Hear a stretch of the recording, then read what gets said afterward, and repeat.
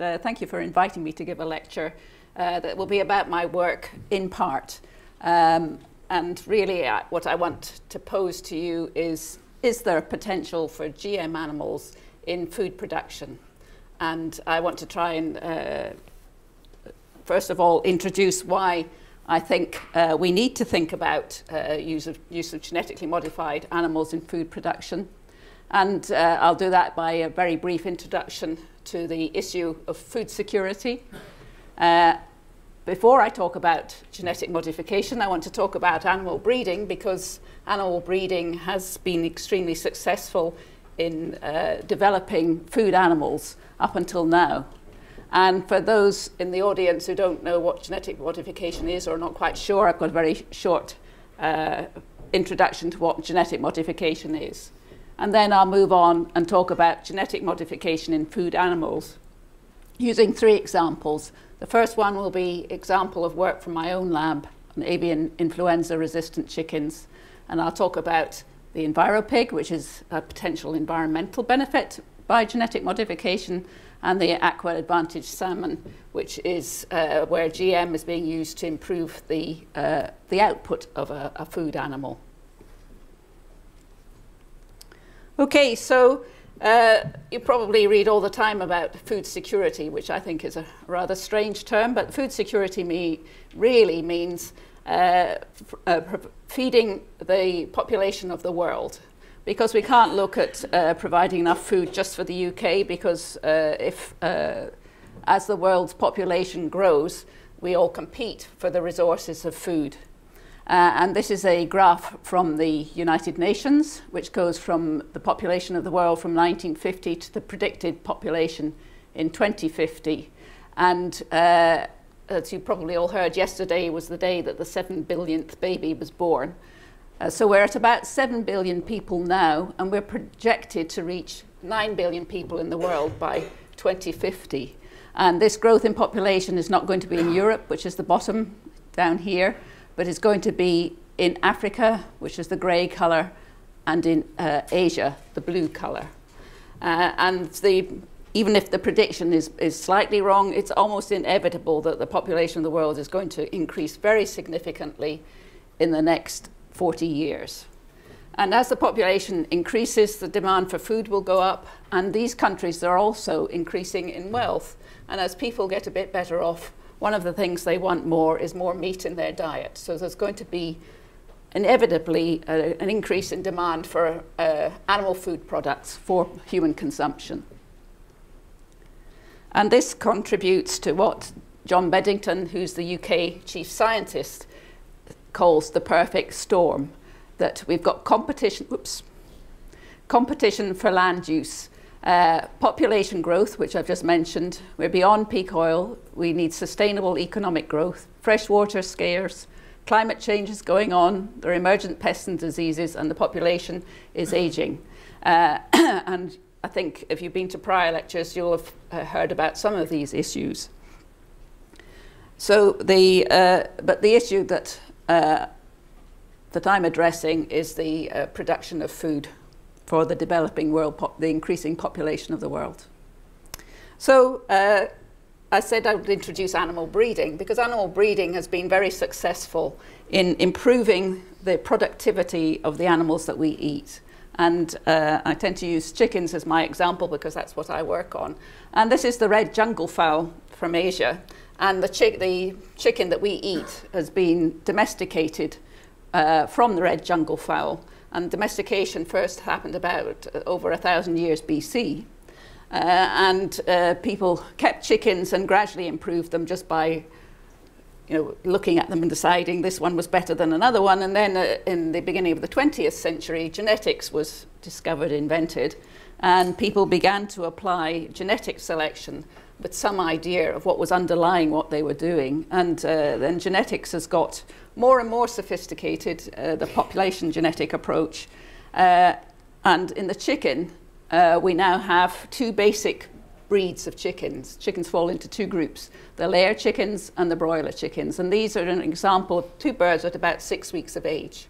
So they're the same age, but these birds here are being selected to be prolific egg layers. And this bird here has been selected for meat production. So this is the age at which a chicken will be killed for meat, whereas this chick will be raised until it lays eggs at about 6 months of age, and then the expectation is it will provide about 300 eggs per year. So from a rather attractive bird, we now have birds that provide to us very significant food resources. And here are some data on the effects of the efficiency increases provided by animal breeding. In broiler chickens, breeders measure the days to 2 kilogram weight. And in the 1960s, this was about 100 days. By 2005, it was 40 days, an increase of an improvement of 60%. And this figure here, the feed conversion ratio, is very important. And food conversion ratio is how many kilograms of food you need to get a kilogram of chicken. And in the 1960s for broilers, it was 3 kilograms of food gave you a kilogram of chicken. 2005, it's 1.7. It's now 1.5, which is pretty impressive. And layer hens, as I mentioned, we expect them nowadays to give us about 300 eggs per year. In the 1960s, it was 230. So that's an improvement of 30%.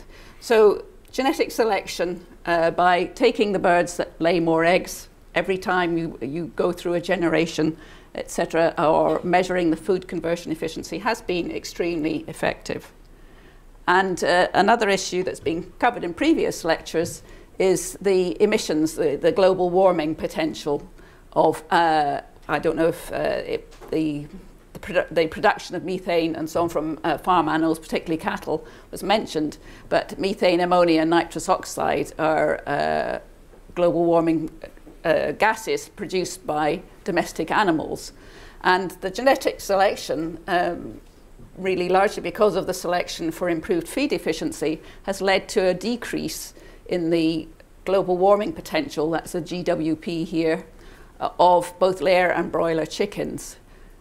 So these data here are from the improvement between 1988 and 2007. And the global warming potential of a layer chicken and a broiler chicken have both decreased by about 25%.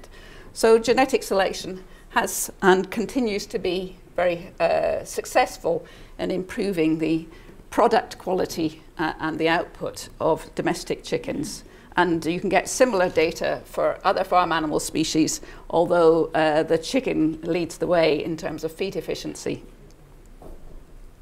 Okay, so I'm talking about farm animals, and this graph, which you can find on the web, gives you the numbers of animals that we consume. So in a year, there are about 293 cows in the world, 1.3 billion pigs, and 52 billion chickens. So we're talking very, very large numbers of these animals. So if we're going to carry on feeding the human race, we want to be as efficient in terms of input and output and productivity in these animals. Okay, so I want to take a little step aside just to make sure that everybody's on the same page on what genetic modification is. So genetic modification is the introduction of new genetic material into, in our case, an animal. This material may be a new gene or maybe another sort of manipulation of the genetic material of the animal. And this new gene may come from a range of sources, so we could isolate a gene from one species and put it into another, or we can synthesize DNA and we can synthesize genes, so we can design a gene that we want to put into an animal. And these changes are heritable. So once an animal's been genetically modified, it's like it has an extra gene, which is the one you've put in, and they're usually inherited as all the other genes are. And the important thing here is that with genetic modification, we're aiming to make genetic changes that can't be made by genetic selection, so they can't be made by the traditional methods of animal breeding, because the variation isn't there to give you the trait or the gene that you're looking for. And this is a simplified version, but how do you make a genetically modified animal? So you make a DNA transgene, by gene cloning. So that's isolating maybe a gene by molecular methods from one animal species or synthesizing it in a test tube. And you introduce that transgene into an egg or an embryo of an animal so that it's incorporated into the chromosomes of that animal. You then have to assist the embryo to develop normally and breed from the resulting animal and identify any that have taken in your transgene.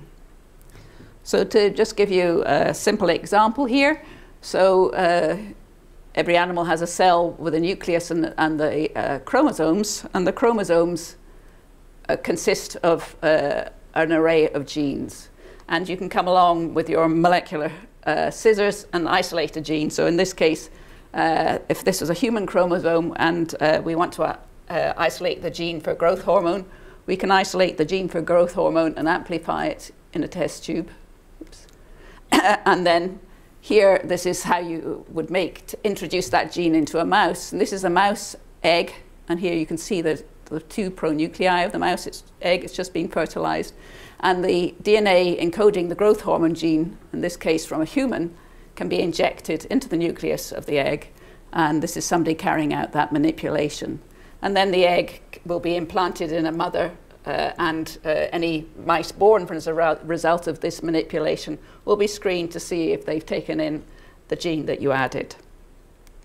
And this is an example where this was really done. And this is a paper from 1982, and it was a real landmark paper in genetic modification of animals, because this mouse here has a human growth hormone gene, and this mouse here, a sibling, does not. And you can see that the mouse with the human growth hormone gene is very much bigger than the mouse without the human growth hormone gene. And this really, back in the early 1980s, woke up the people who work with farm animals, because they realized that you might be able to make very major changes in production animals using genetic modification. And we and others, people at Roslin and others around the world, have spent a long time actually developing the technologies for genetic modification of farm animal species. And they've been with a focus on maybe 4 main areas of using the technology. One would be disease resistance, environmental benefits, to improve productivity, or to alter product quality. And I'm going to give you examples of these first 3. But I have to say there are not actually that many GM animals that have been GM farm animals around at the moment, and there are none that are being used for food. So that's something that sometimes people think that they're being slipped onto market, but they're not available yet. So to go back to the chicken, as I said, there are 52 billion chickens hatched a year in the world. That's an awful lot. And these chickens are beset by diseases, and this slide just shows some of the viral diseases that affect the chickens. They include Marek's disease, which is a herpes virus of chickens, avian leukosis virus, Newcastle disease, which you may have heard of, chicken anemia virus, and the one that everybody will have heard of is avian influenza or bird flu. And bird flu is widespread, particularly in the Southeast Asia, but there are outbreaks. This is a map from the OIE, which is the World Animal Health Organization, which shows the global distribution of the virus H5N1, which is the extremely virulent form of bird flu, that if chickens catch H5N1, they usually die within a couple of days. Okay, so bird flu is not just a threat to birds, but it's a threat to people. So we know that bird flu, avian influenza virus, is endemic in wild water birds in Southeast Asia. And these birds don't get sick, but they produce a lot of virus, and which is transmitted in water. And if it gets into a poultry flock, it has devastating consequences. And the main way of control is to slaughter all the chickens. But people often keep chickens and pigs together. And it's known that bird flu can be transmitted from chickens to pigs, and that it can undergo changes within a pig and infect humans. But it's become recognised more recent years that H5N1 in particular can be transmitted directly from chickens to humans. And if you look at the major outbreaks of flu in the world since 1918, Spanish flu in 1918, Asian flu in 1919, Hong Kong flu in 1968, and the current H5N1 outbreak, these are all flu viruses that have come, in part at least, from avian flu. So what we think of as human flu is derived from bird flu. And these have been very large numbers of people and high death rates. So 40 million people died in the Spanish flu outbreak in 1918. And just to go to the H5N1 outbreak, which is still ongoing, there have only been 516 cases of, well, that's probably gone up a little bit by now, of H5N1 in humans, but over half of the people who caught H5N1 have died. And the reason this number here, the number of cases, is not so big is that it's not transmitted from person to person yet. And the real concern is that at some point the H5N1 virus will change, will mutate and evolve, and will be able to be transmitted between people. And the consequence of that is somewhat unimaginable. But there's been a study done here, I'm going to forget his name, in Edinburgh, on the swine flu outbreak, which showed that of the last couple of years that about half the population of Scotland actually were exposed to swine flu. So you can see that flu gets around very easily once it can be transmitted from person to person. Okay, so not only is there a health problem, a health challenge with H5N1 bird flu and flu in general, but there's a huge economic impact. The pandemic in humans was estimated, last one was estimated to cost 166 billion. In chickens, over 30 million chickens were slaughtered in the Netherlands in 2003 when there was an outbreak of H7N7 bird flu. And in the current outbreak of H5N1, over 300 million poultry have been slaughtered. So that's an economic cost, but it's also a poultry welfare issue because the birds have to be, once you find H5N1 in a flock, the birds have to be slaughtered very quickly, and it's large numbers of birds, and they have to be slaughtered and disposed of, and it's very difficult to do humanely. In this country, they'd be asphyxiated with CO2, chloral hydrate may be used, or they are burned or buried alive. So it's not a pleasant business at all for the birds as well. So what are the solutions to dealing with bird flu? You can improve farming practices, avoid mixed farming. I talked about flu going from chickens to pigs and back to humans. You can have better biosecurity, but that is try and separate the commercially raised chickens from the possibility of being infected by flu from wild birds, and you can use vaccination. And actually, last week this paper came out suggesting that there's evidence for a difference in the evolutionary dynamics of H5N1 viruses among countries where vaccination was or was not adopted. Evolutionary rates were higher in countries applying vaccine for H5N1. We urge a greater consideration of the potential consequences of inadequate vaccination on viral evolution. So the problem is if you use a vaccine that partly stops the infection of H5N1, you still have virus in the population of birds, and it can change and therefore overcome the vaccination. So you may control it for a short while, but you may drive evolution of the virus to a form that you can't control at all. So we now getting close to genetic modification now. So you could consider breeding for resistance using genetic selection, but there's no evidence of complete resistance in any chickens. So there's probably not the genetic basis for selection. Or you can use genetic modification. And this long run-up about bird flu is to impress on you what a challenging problem it is. And several years ago, a colleague from Cambridge approached me to say he had an idea about how you could use genetic modification in chickens to control bird flu. And we should consider the genetic modification option. And the thing about the advantage of genetic modification is that you can carry out a precise gene insertion. You can use a novel resistance mechanism. You can design a mechanism to block the infection that is not present in the species that you're working with. You can characterize that change that you've made, and you can introduce it to any chicken breed, and you can coordinate it with genetic selection.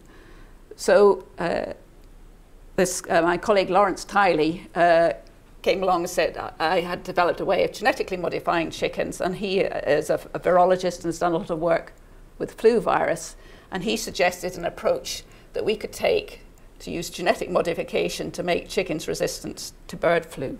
And I'll now go over that approach.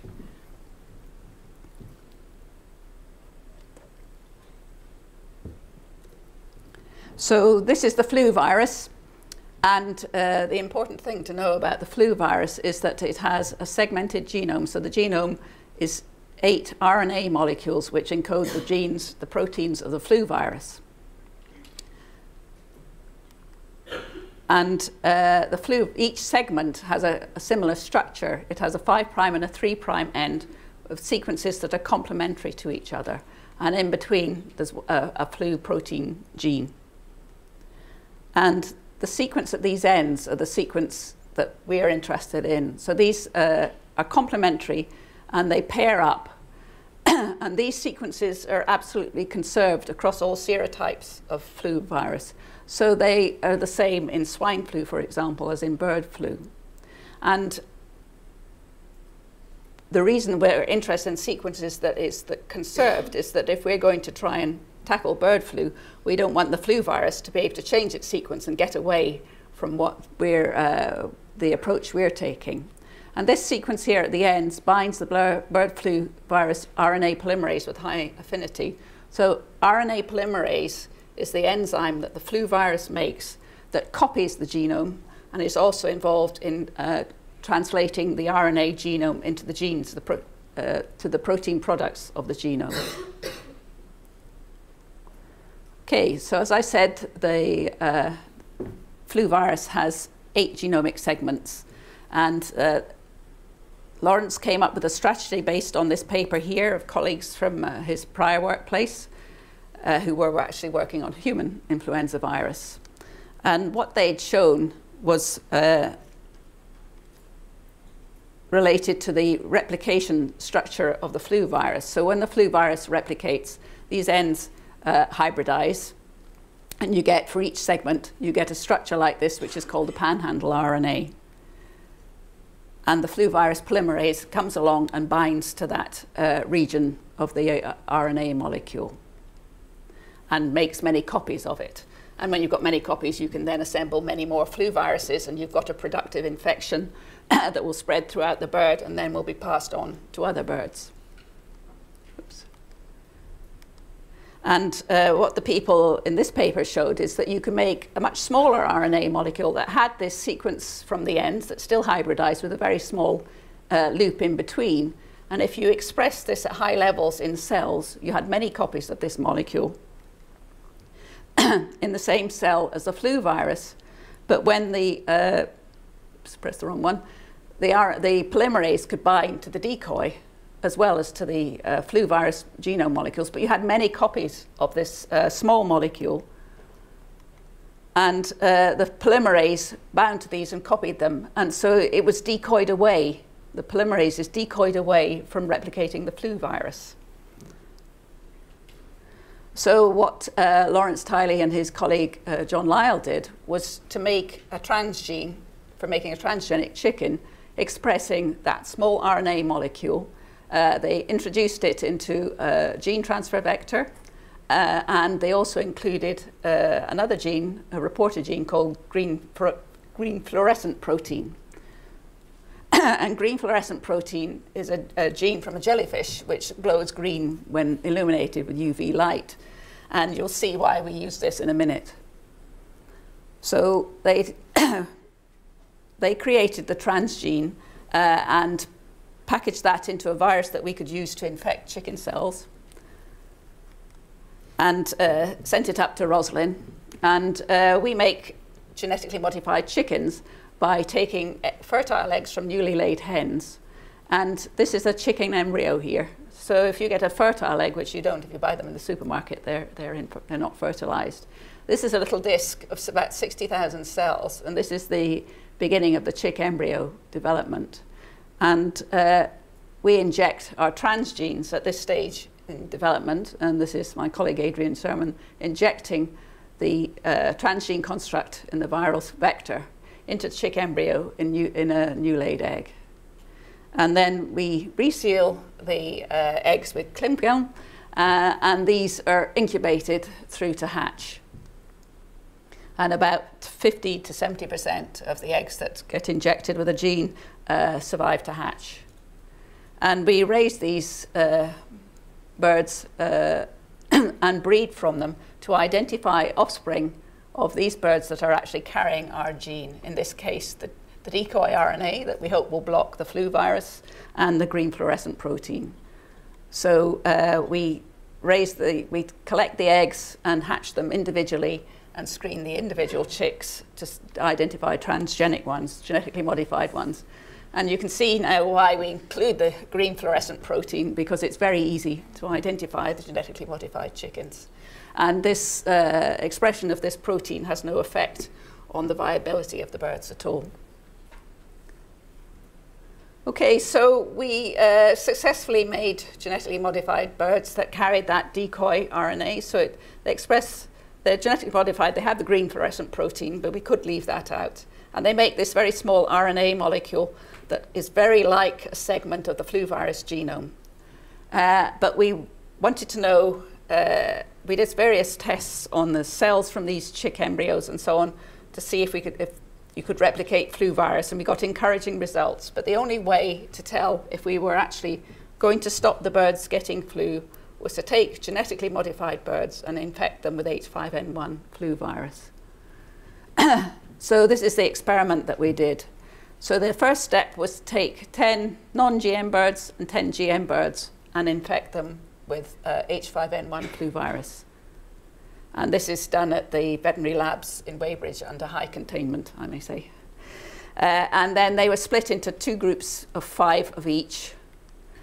And they were co-housed. So 5 infected birds were co-housed with non-GM birds or with GM birds.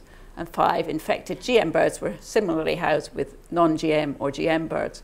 So what we were looking was to see what happened to these birds. So what happened to the infected GM birds and the infected non-GM birds, and what happened to the birds that were kept in association with the birds that were directly infected with flu. And this is the most complicated slide. So this is the data from that experiment. And on this side are the results for non-transgenic birds, and on this side from transgenic birds that were initially infected. And each bar crossways represents a single bird, and the observations from infection through to 10 days. And a bar that ends in a black or a purple means that the bird either died or was extremely sick. So if we look at the blocks of 5, so this is the non-transgenic birds challenged with H5N1 here, 5 and 5. And basically they all died, which is what you expect if they get flu. And if you look at the transgenic birds, the 5 here and the 5 here, they also died. The yellow block is where a bird was killed to take samples. But although those may be a slight indication that they took longer to succumb to flu, it's not statistically significant. We then looked at the birds that were co-housed with those that got directly infected. And you can see the birds that were housed with the non-transgenic birds shown here and down here all succumbed to flu. But the birds over here that were housed with the transgenic birds that were infected with flu survived. Basically, they all survived. So this isn't actually what we thought would happen. We were hoping that the transgenic birds wouldn't succumb to infection in the first place. But what we can see here is that the transgenic birds are not passing the flu virus on. And this is as far as we've got with this at the moment. But the important message here is that we have used genetic modification to some extent protect the chickens from infection with flu virus. If you have a bird that does not transmit it on, you can see that you've gone quite a long way to blocking the effect of infection. And we would like to carry this on to play with our transgenes to try and make the birds fully resistant to flu. But I think the important thing, one of the important things from our perspective is that, well, we got a publication that received a lot of interest in the many of the newspapers, including the Daily Mail. And we've talked about it. For example, I talked at a gene jury here run by Edinburgh University for school children, Café Scientifique. But it's demonstrated for the first time that we may be able to use genetic modification to modify farm animal species to protect them from the major diseases that not only threaten them but are a problem for the human population as well. And one reason I do these sort of talks is that if we're going to take up this technology, people need to know about it and need to understand and at some point make decisions about whether they think it is an acceptable technology to use in a production animal because the benefits outweigh what they consider are risks or problems. So that's the end of my story about GM chickens and flu, but I've got a couple more examples of genetic modification of farm animals to go through with you to show other potential advantages.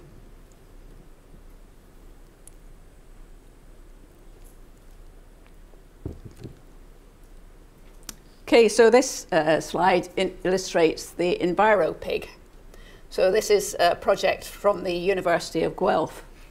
And one of the problems with pigs is the manure they produce. They produce vast amounts of manure. I can't remember, what was it, 1.3 billion pigs in the world. And actually one of the biggest problems with raising that number of pigs and the intensive raising of pigs is what to do with the manure, because it's very high in phosphorus. And phosphorus leaches out into the water table and causes algal blooms and all sorts of things. And what people at Guelph decided to do was to try and make the pigs able to digest, to release the phosphorus that's present in their feed. So pigs are fed corn, mainly are fed plant matter, corn, soybeans, barley. And a lot of the phosphorus that's present in their feed is in the form of phytate, which is not digestible by a pig. But bacteria like E. coli produce an enzyme called phytase, and that can release phosphorus from phytate. And so what these people did was they genetically engineered these pigs to express and synthesize phytase in their saliva, so that when the pigs eat the corn or soybeans or whatever their feed is composed of, they actually digest the phytate and release the phosphorus, and they use it in the and it can reduce the excreted phosphorus by 50 to 70%. So this is an example of where you could use genetic modification to give a trait to an animal that it doesn't have at all, but has environmental benefit. And as far as I know, I know they've done a lot of studies to show that these pigs are in no other way different from other pigs. And they would like to be allowed to use this genetic modification in commercial pigs. And that's not happening in North America at the moment, but I believe they sent some pigs to China where they're going to be evaluated.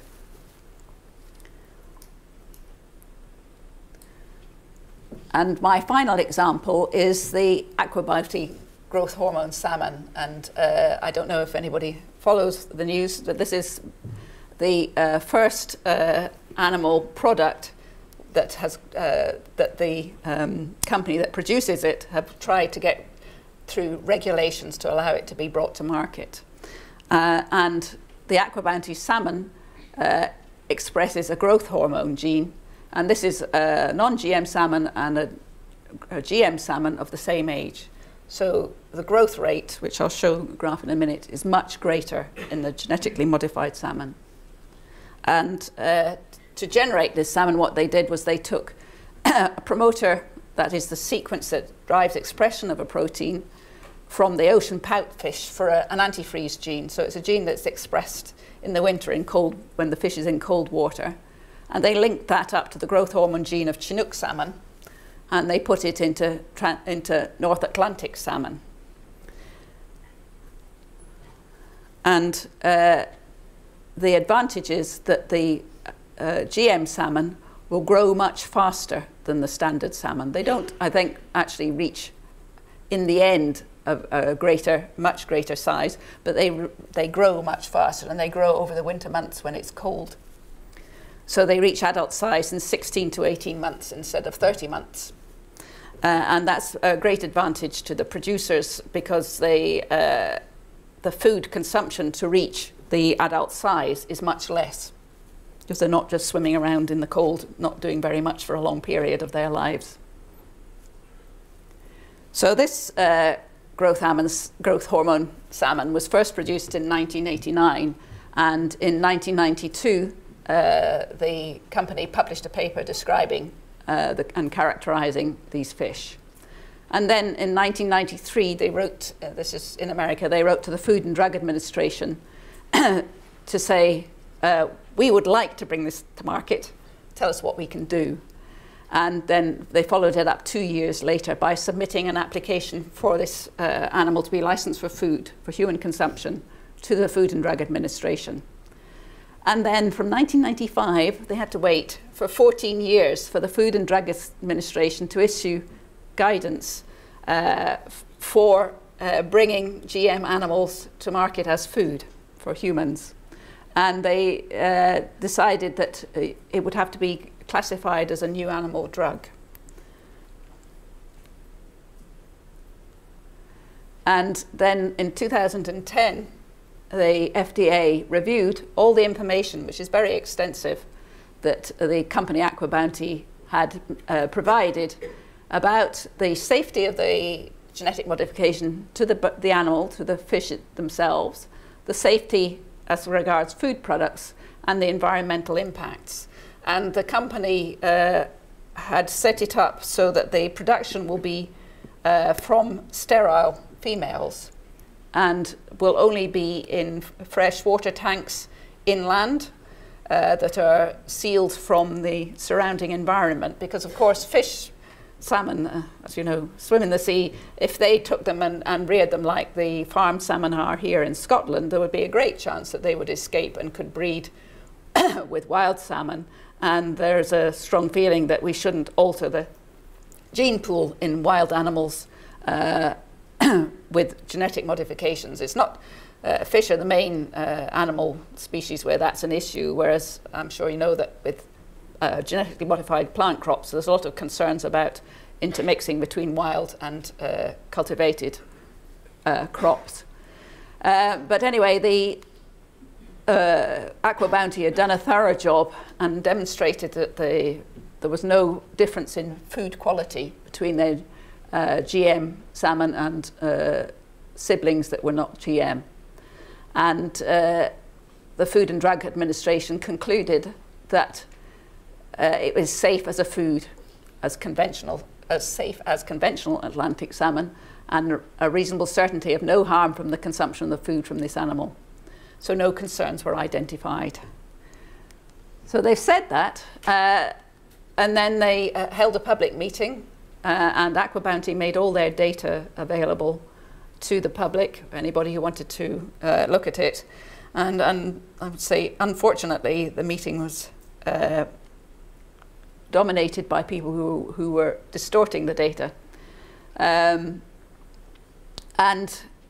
subsequently, in June and July, there have been political steps in the US to block the approval process, partly by the congressman from Alaska, who sees this fish as a competition for the Alaskan salmon. So they actually haven't reached approval stage yet, and it's not clear who will ever say, yes, it's all right to go ahead. So maybe the growth hormone salmon wasn't the best product to try and develop a regulatory system, because it doesn't have, it has, the benefits are to producers and to consumers, because they will provide another source of low-cost, high-value food, but it doesn't have the benefit, for example, that if you were using flu-resistant chickens, where you can see there's benefit to us in terms of reducing the risk of bird flu and to the birds, of reducing the risk to the birds of bird flu.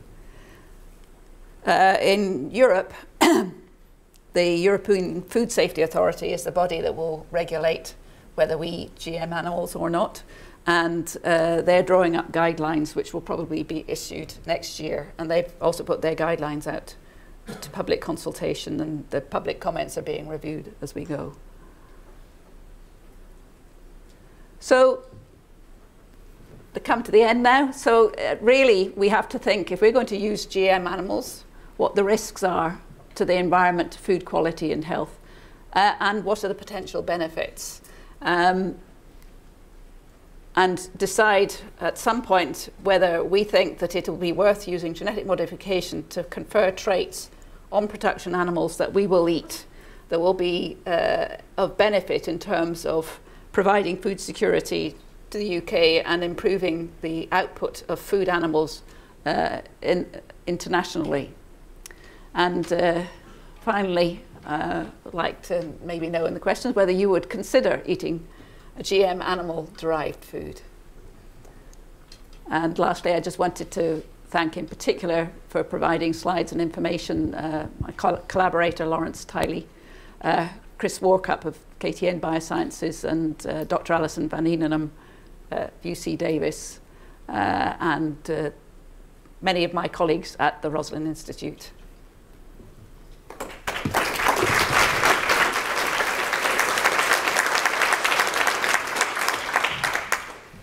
Thank you so much, Helen, for that kind of remarkable lecture. I think listening to these lectures, I'm impressed not only with fear at the kind of challenges that face us in the future from a variety of sources, but also deeply impressed by the kind of ingenuity and the excitement of the science that is available to kind of meet these challenges. And yours is a great example of that. Thank you. But I think you're willing to answer some questions, yes, so absolutely. I can throw it open to the audience.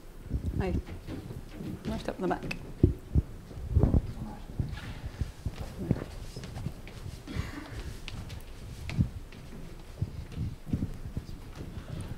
You mentioned that the avian influenza was endemic in the wild population, but that they don't get sick. I was just wondering why isn't that the case? Nobody knows yet, but people are comparing response of ducks, which get flu but don't get sick, with the response of chickens, which get sick. So I think we will know in the next couple of years what the difference is in response to the virus. It's very clear that the response on infection is very, very different.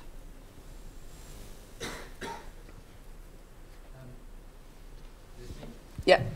Hi. Thanks for the talk. It was very interesting. But I was wondering there at the very end, you mentioned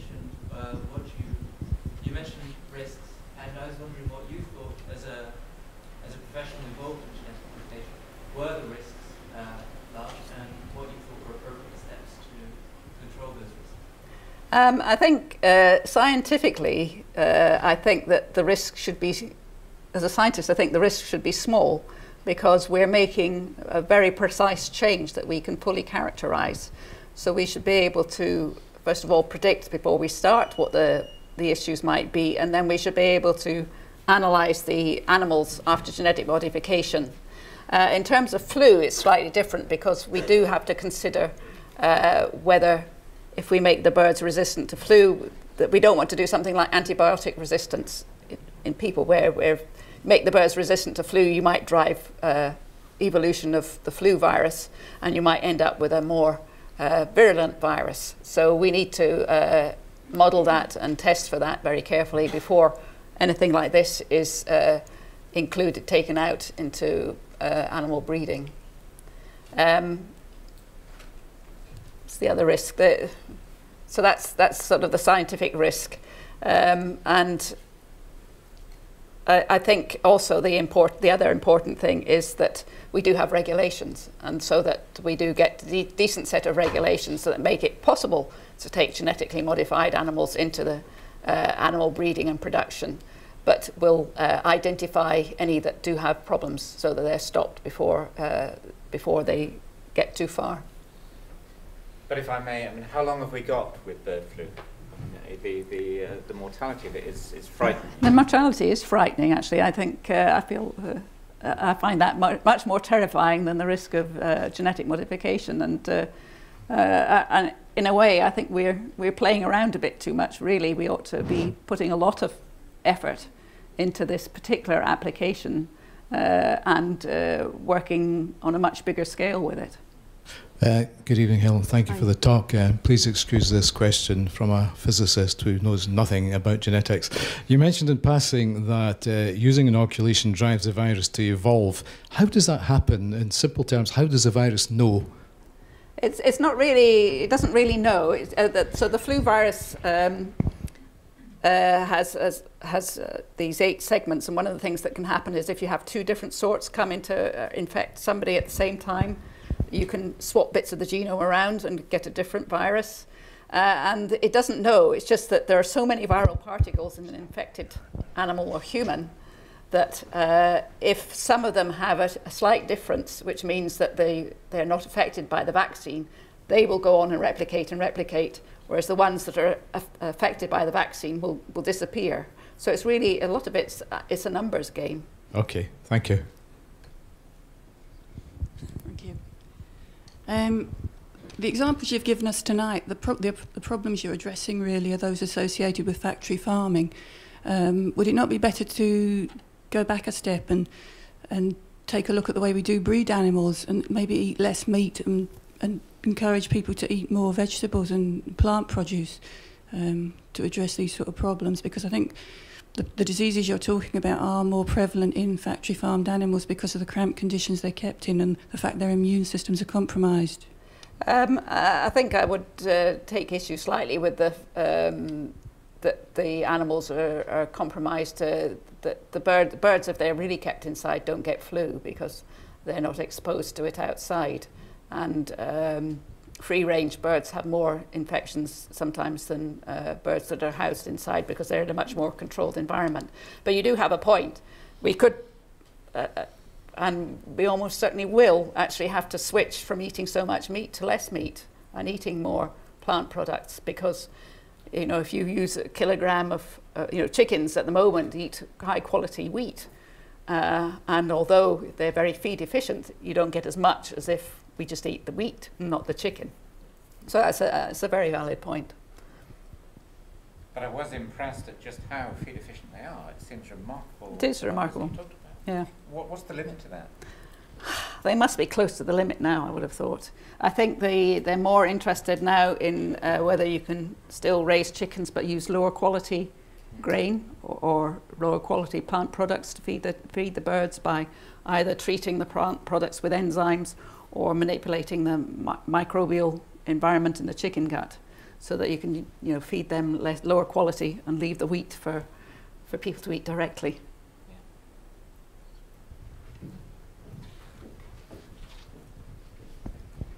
Hi, thank you for the talk. It was really interesting.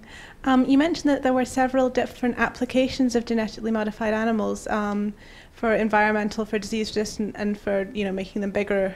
I was wondering which one you thought was most likely to be approved first. I'm not sure. I think because our flu-resistant chickens, well, they're not fully resistant, so it's not ready yet, and we would need to, we'd need to go back and work with a breeding company to introduce them into the stocks that are actually used for production. So it's quite a long time that would take, though I've been told if we had something that really worked, it would take about 5 years, and then would have to go through licensing, I guess. I think the Aqua Bounty fish might be, but the company might go bust before they get permission at this rate. So I think that the GM plants, there was such a negative response in Europe to GM plant crops, although they're grown extensively in the US. All the animals we eat all come from a small number of breeding companies, and they've been very, very reluctant to get involved in genetic modification because they thought that might, people might take against it and stop buying their products even before they introduced a GM. So GM animal development has all lagged way behind the development in plants. So I think it's going to take a while, and I'm not sure what will come along. And it may come along in China, for example, where the pressures there to feed the population are much stronger than here. Thank you. My question is about the economics of this. These are new technologies, and therefore my guess is would be patented and therefore expensive. And you're proposing this as a solution, or part of the solution, to the population explosion, which you demonstrated on your graph is going to affect low and middle income countries, most of all Africa and Southeast Asia. So I just wonder how poor countries will afford these new technologies, and is this really truly a solution to the problem? I think certainly in chicken, I think the flu resistance is, because China, for example, is getting more and more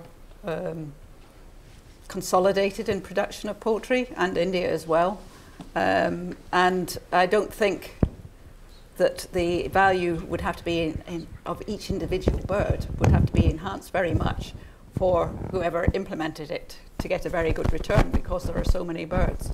So I think it would increase the cost of those birds, but their productivity would also be increased, so there'd be a greater return from them to the producer. I don't think it would be as far as I can tell from talking to breeders and so on, I don't think it would mean that they were not available to the developing world. I also think there are interesting routes, like using some of the big charities to work, which I know are happening. For example, NSF and Gates Foundation are supporting some work looking at developing resistance for sleeping sickness in cattle in Africa. So there are a lot of different routes that they could be introduced. If I'm right, I mean, there's a lot of science goes into your first transgenic chicken, but once you've got that, yeah, then actually, yeah, it's very old science for producing lots more. Yes, yes. Yeah. You mentioned that like if you want to develop a drug like a gene modification that would not have the same side effect as the vaccination, which is you don't want the modification to allow the virus to evolve, and how is that technically possible? Well, let me go on. I actually remembered to put another slide in. So the decoy strategy is very nice, because I mentioned that the polymerase binds to the sequence at the ends of every segment of the flu genome. So this is a slide Lawrence Tiley made. So if this is the polymerase, and it normally binds to the decoy, which is very short, or the flu virus, which is the flu virus segment, which then can't bind the polymerase. If you mutated the polymerase so that it couldn't bind the decoy, whoops, wrong one, it also wouldn't be able to bind the genome. And if you mutated the genome so it matched the polymerase, you'd have to be a second mutation, so they would match. But then all the other segments wouldn't match. So for the decoy, for the flu virus to overcome the decoy, you would have to mutate the polymerase and the sequence at the end of the genomes all together. So they would mutate away from the decoy together. And I think we haven't actually calculated the likelihood of that, but the likelihood is extremely small. So that's one of the reasons this is a particularly attractive approach. But I think if we did begin to use genetic modification to protect against diseases, you would have to work with the breeding companies to introduce one genetic modification for a certain period of time and then change it. So it'd be like switching antibiotics. You wouldn't use the same one for 10 years. You would maybe use one for 2 years and switch, so that you wouldn't be so likely to drive evolution of the virus. These would be chickens with pink feet and stuff. Yes.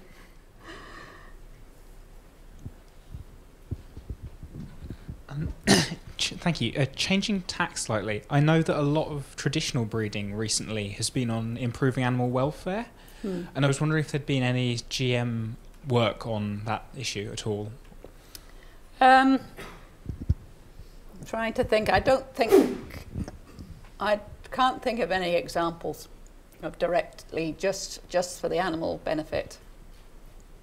I think the breeding companies have become increasingly sophisticated, so that they're now taking into account some of the problems that have been brought about to the physical constitution of the animals, and are changing their breeding programs to get over those problems.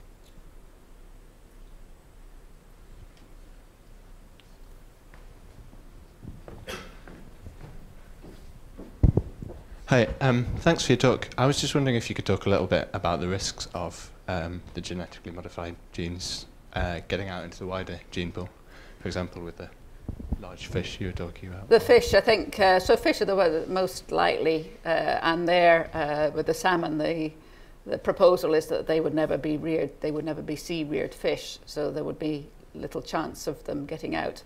I think there's a lot of interest in Cuba, for example, in tilapia, which is also a freshwater fish, which is farmed, and I think they're reared where there are not wild ones for them to get together with. So, but sheep and chickens and pigs and cows, there aren't really wild animals of those species out there. So it's much less of a risk than with some of the plant crops where there are related species that you can get hybridization. So I think in animals it's not so much of a problem. The fish, it certainly will have to be properly regulated.